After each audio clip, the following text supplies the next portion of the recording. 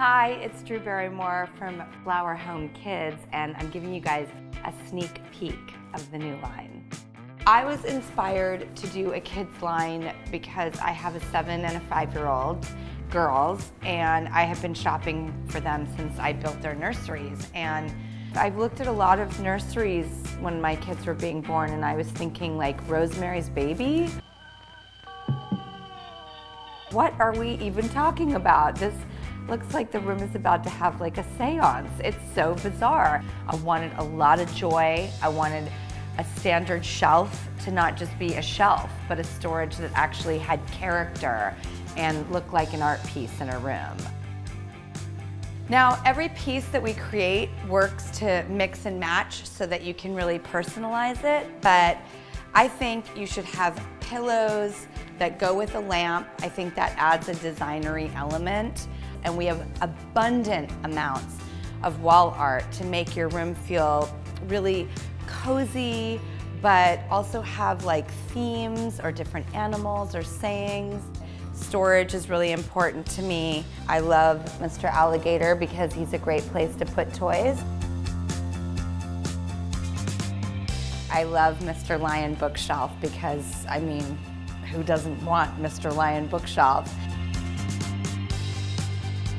This we're calling the cloud room. We actually made these headboards out of a linen. I love clouds and stars and all things sort of planetary because it's transportive. This wall I really love because as a mom who has collected so much wall art for her daughters, I don't think it matters what gender your child is in. What are they interested in? Are they science? Are they planetary? What is the theme of your kid and their passions and their curiosities? This is one of my favorite rooms. It's the rainbow room. Rainbows represent inclusiveness and a celebration of everyone. So we've got our rainbow headboard. I love animals and little ways to display animals that don't look totally reproduced. I wanted everything to have a hand feel. This piece is probably the one that makes me cry the most. It's very emotional.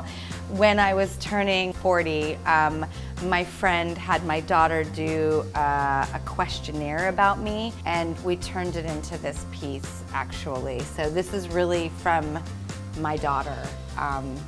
She says my mom's name is Mom, and my mom's favorite food is salad. Her best friend is me, and my mom's job is to work. I encourage all parents to do like a little questionnaire with their kids and sort of turn it into a piece of art.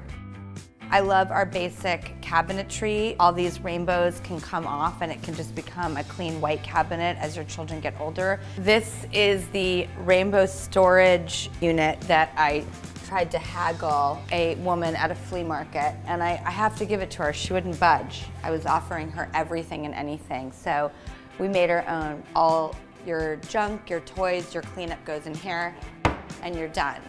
This is my favorite shelf. I always say a bookshelf is a bookshelf is a bookshelf until you realize it doesn't have to look like any other bookshelf. This alligator-inspired room was a print that I found, and it just made me so happy. I fell in love with it. My daughter is the biggest animal freak you will ever meet. I call her Ace Ventura. Alrighty then.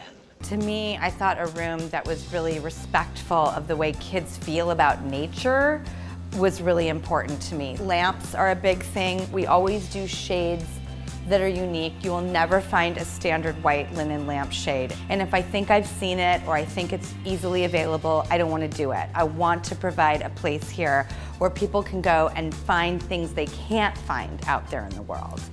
I also love the cat and dog mirror. I think that cat mirror would be a really positive thing for little girls. I think to train our children into seeing their own reflection and thinking something kind to themselves or something that's joyous is excellent training for a healthier adult.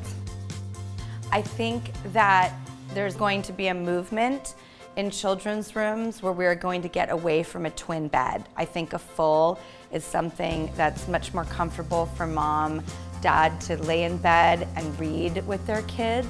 I love a house bed. You can put a big sheet over this with some twinkle lights underneath and make an absolute fort and pretend it's anywhere in the world. I also like that this has a window, but an odd one, a unique one. Another favorite bookshelf, Mr. Pear. If it's a fruit or an animal or a rainbow, I want to turn it into storage. And if there's one room in the house that can be the most loud and adventurous and joyous and colorful and bright, it's a kid's room.